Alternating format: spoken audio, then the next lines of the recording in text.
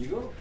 Okay, so we came along to design thinking back in April or whenever it was, and it was just Bridget and I. We both teach grade 1, and we loved it, learnt it all, and we went back and we got Jessie on board, who's our other grade 1 teacher. So that way our whole cohort was sort of heading in the same direction. Jessie had the big task of listening to two people who didn't quite understand it ourselves, and so we were trying to teach her, and she got very confused, as we all did, and so it's just been the three of us trying to muddle on through, and yeah, basically we started off with a space unit in the emergent and the empathy sort of phase. As you can see, we tried to use as much technology as we could, but we didn't have many resources around our school.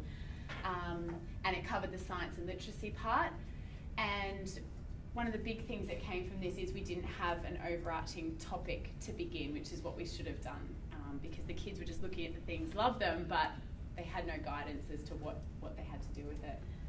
In reflection, our big epic question was just way too broad. The kids just went every direction, and admittedly we sort of started to drown them. We didn't know what to do, we didn't know where to take them, so we sort of just continued to stumble through the dark and hope it'd get better.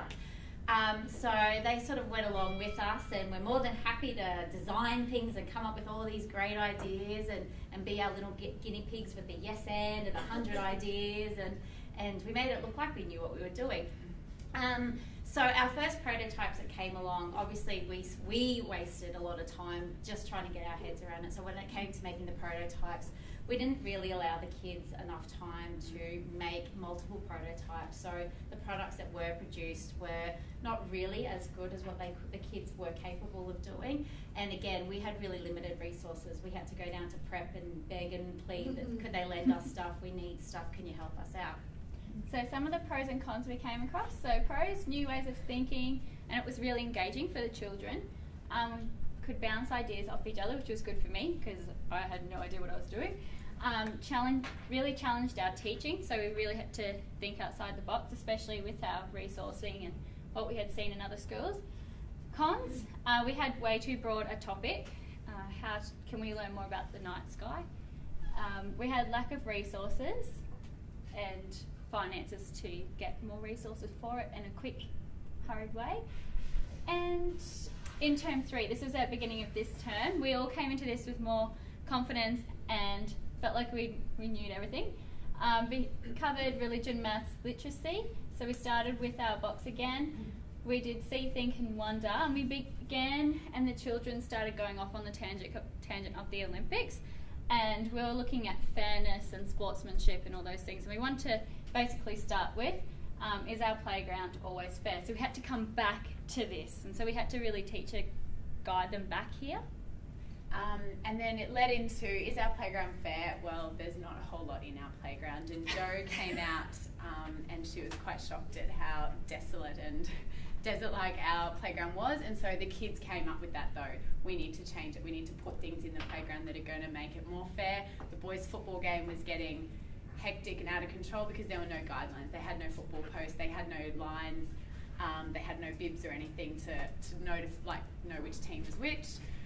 So we played the yes and game to kind of ideate different ways and different things we could make to put into the playground. Obviously they came up with let's have a water park and a skate ramp, and we had to talk them through that's not actually possible.